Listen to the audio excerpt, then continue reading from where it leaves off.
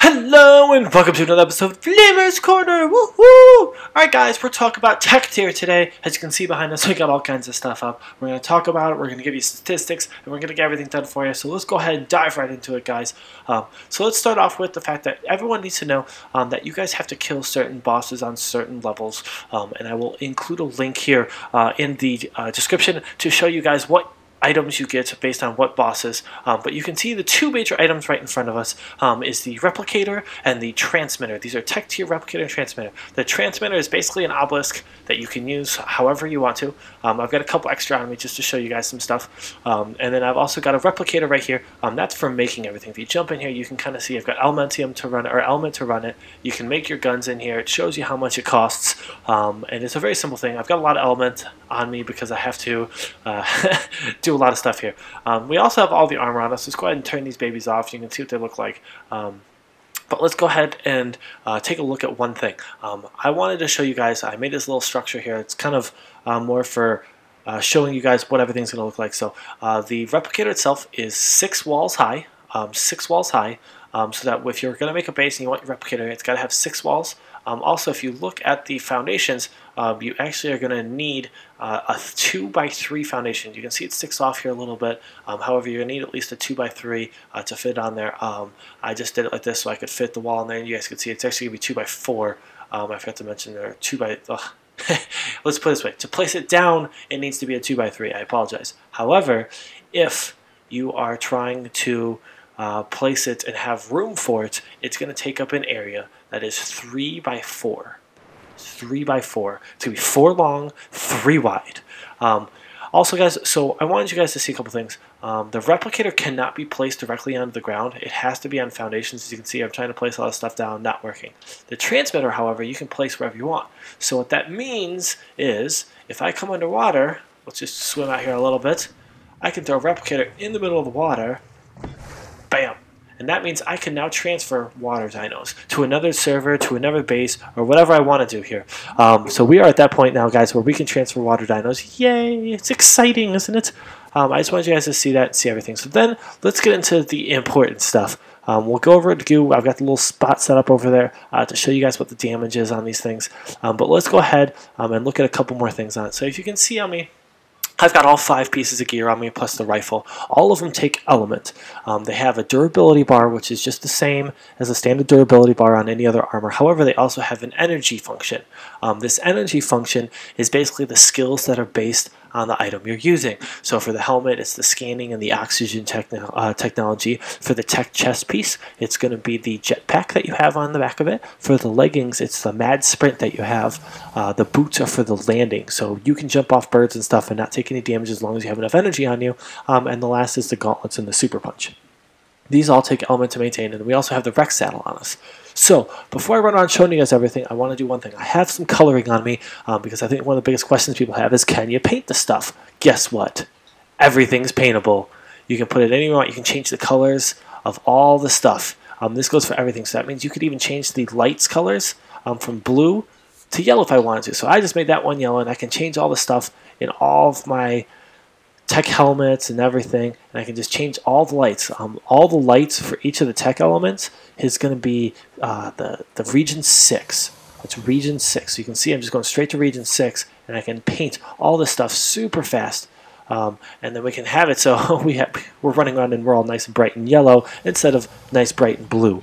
Unless you like blue, but you could also change the paint color of the individual armor, the metal pieces. As you see, I'll go through here real quick and just kind of show you guys all the metal that you have here, and it just changes colors with it, or you can just change the lights if you want to, or you can make it all black, or however you want to do it. You can do black lights. It's all really cool, guys, and I highly recommend that you mess around with it a little bit and have some fun with it. But there you guys go. I did all those just so you guys could see them real quick. But let's go ahead and show you guys what some of this stuff does. So we've got our gun here in our first inventory slot. As you can see, it shoots pretty well. It's got some good shots. You can just see it fires pretty steady rate, but you can see the numbers going down. So when it runs out of ammo, it's going to instantly switch over to your next element, and you can see it, and it stops for a second. You've got your zoom function, and you can see your heat bar on it, on those right and left sides. If it maxes out, it is then going to go ahead and kick off and freak out like that, and then you're going to have to reload. And that's all it takes. It's a very cool element. It does a ton of damage. You can snipe stuff from far away. Let's see if we can find a dino super fast just to wreck. I'm hoping to, oh, here we go. We're going to tear down right in the sky right here. You can see that the bullets actually don't travel instantaneously. You actually kind of need to treat them almost like crossbow bolts. Is what I would say. You have to give them a little bit of leeway on stuff. So let's get a bit closer and destroy something here real quick. We've got a, what is this over here? We got a trike right in front of us, so let's just go ahead and wreck this trike real quick, guys, and just show you how much damage this thing does. And it's just taking damage.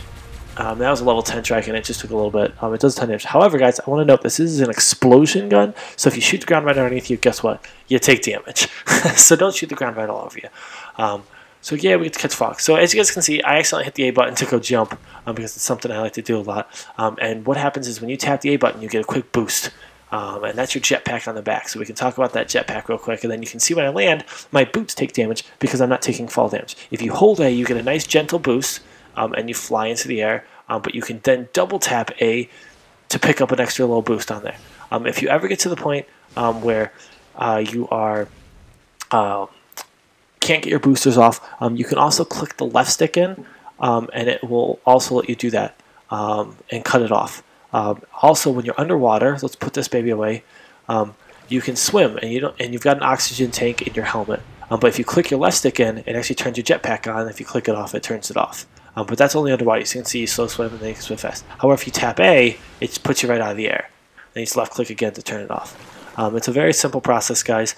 Now I'll show you guys the helmet. So as it's getting foggy, I'm actually kind of excited that it did this, so you guys can see the helmet. So if you just tap Y once, you just do your standard pickup. But if you double tap Y, boom, you've got yourself motion sensors. This is going to pick up anyone near you, dinos or buildings or anything of that nature, but especially people. It'll give you a nice highlight on them and let you know they are. Now if you tap double Y again, boom, night vision. So you guys can see much better at night. You can see through the fog. Everything looks better. And then if we tap it one more time, double tap that thing, we get night vision, plus we get the motion sensors and all that stuff. So it's fantastic. It looks great. So let's go ahead and turn that baby off. You tap it one more time, you clear it off. The next thing you guys got to worry about, we're going to do the punch real quick. All you have to do is hold down that left trigger. That's left trigger, and then you can just go up and punch anything you want. And it just does a nice little cool little burst like that. And then if you look at your, you want to run with your legs, you could run across water and stuff. So I'm going to back up here real quick for you guys, just so you guys can see what this thing does. And you hold in your right bumper. That's your right bumper, and then bam. You run through stuff, rocks and stuff won't stop you. You just smash right through them, all that stuff. No worries, no issues, no problems. Everything's very simply done. You can run across water like crazy, as you guys can see. But you can see it's taking up all that leg energy.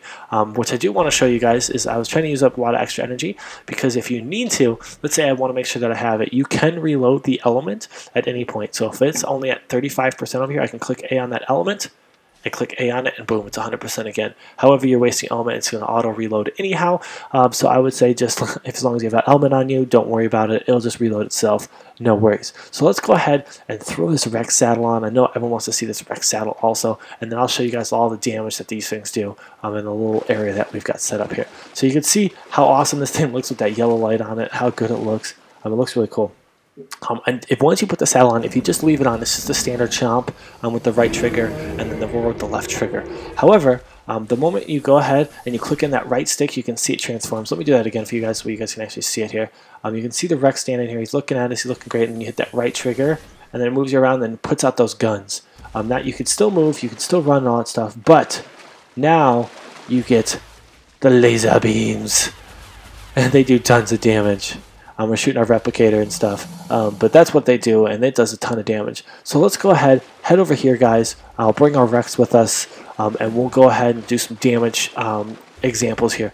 That's why I've got a lot of extra platforms and stuff with me, is because they do a lot of damage. And also, I meant to mention this, I'm sorry, in the top right, when you go into that form, you can see in the top right, it tells your elementium percentage, aka your energy percentage, so you can keep an eye on it. And same thing, though, every shot takes 4, and then basically what's going to end up happening is it just automatically reloads. No major worries, and when you jump off, it goes back to the way it was. It looks awesome. It's a great thing, guys, and it looks awesome.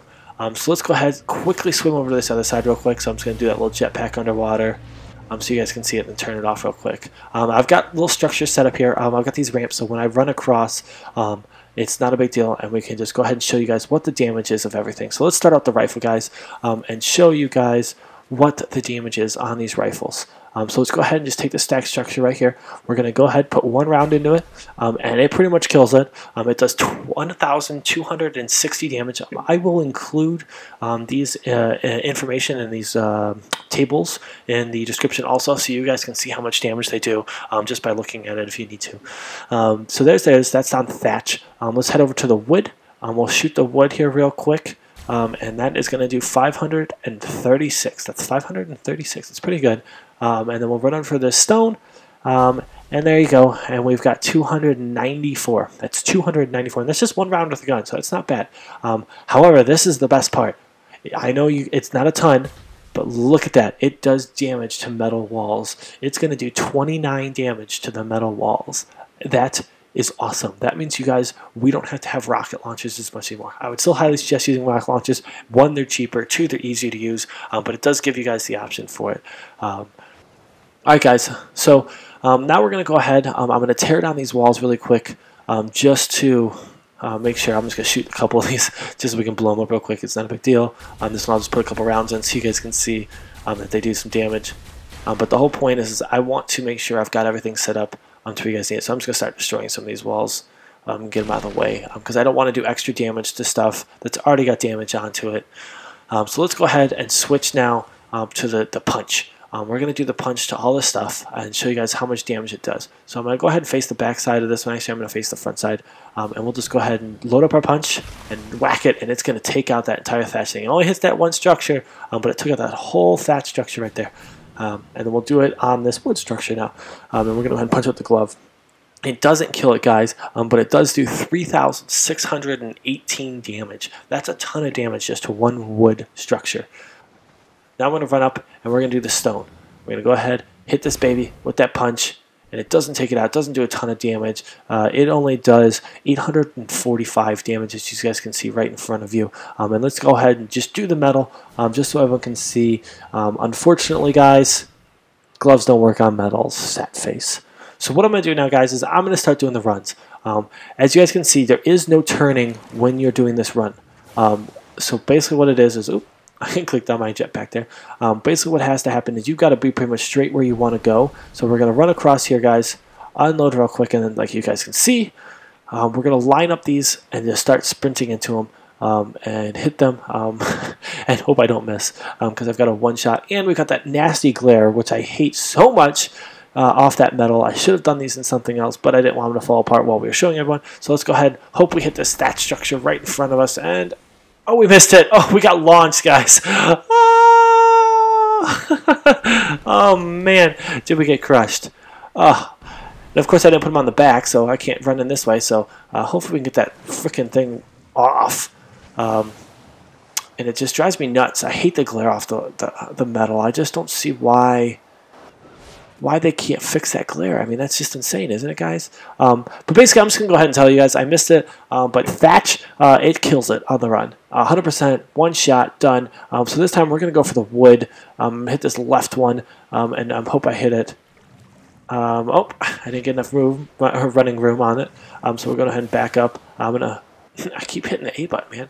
It's so crazy. That's one thing about the tech tiers. You almost have to relearn how to play the game a little bit, because it's just like you can't use certain buttons anymore. So here we go. We're going to get that run. I got a nice lineup. Here we go. And boom. And we just smashed right through it, guys. Well, I guess I didn't. I guess I missed it again. However, the run on the wood is actually a kill again. So that's right. It's a kill again. It'll take out. You can take out wood structure super easy. I do love how you guys can just fly all over this. I can't believe that I'm having such an issue hitting this stuff. In practice runs, I did it on the first shot. And of course, now I can't hit it. And I'm sure it's because of the glare and I'm not lining it up properly, and that's partially my fault. But here we go. So we're going to go ahead and hit that stone real quick. This time we got it. Boom. Alright, so we smashed into that stone. That left one we hadn't touched yet, guys. And that stone one on the run is going to do 5,250 damage. That's halfway, so 2 good sprints. So if you guys went back-to-back with people, you could be into a wall in 2 shots with that sprint. As I said, with the wood, it's going to be knocked out. So we can just go ahead and get that started, and hopefully, and I can't get it to run. Unfortunately, I'll try it again. Oh, let's give it one more shot. I want you guys to see this, that even the wood, because let's be honest, you hit dinos too, and they just attack them. It doesn't matter. No big deal. So let's go ahead and hit this. I want you guys to see how much damage it does on this thing. I'm probably going to hit this guy, and it's going to launch me in the air. Yep, stupid turtle. Oh, there you go. I just hit it right there. There you guys go. One shot. That's all it takes with the sprint on the wood. And then let's go ahead and do this metal structure real quick. And then that'll be it for describing all this tech tier stuff, guys. So let's go ahead and hit the metal. And then, as I said, I will include all these statistics. I'll include attachments for what bosses you need to kill for certain items. We'll hit this metal real quick. And you can see we just smashed into that thing and did not do any damage. Sad face, right, guys? Metal does not do damage. Only the tech rifle is going to do damage for it. But go ahead, guys. Subscribe or like to the channel. I hope this was informative enough for you. I think this turtle wants to die, so let's just go ahead and give him what he wants. This stuff's really fun, guys. If you haven't had an opportunity to play with it, go ahead and go into single player, spawn some stuff in, and give yourself a shot with it. It's way too much fun. You guys can run all over the place. We'll go ahead and just run off at the end of this video. I hope you guys enjoy it. If you have any questions or anything, please let me know. Any videos you want to see. We'll see you guys on the next episode of Lemur's Corner. Everyone have a great day. Bye!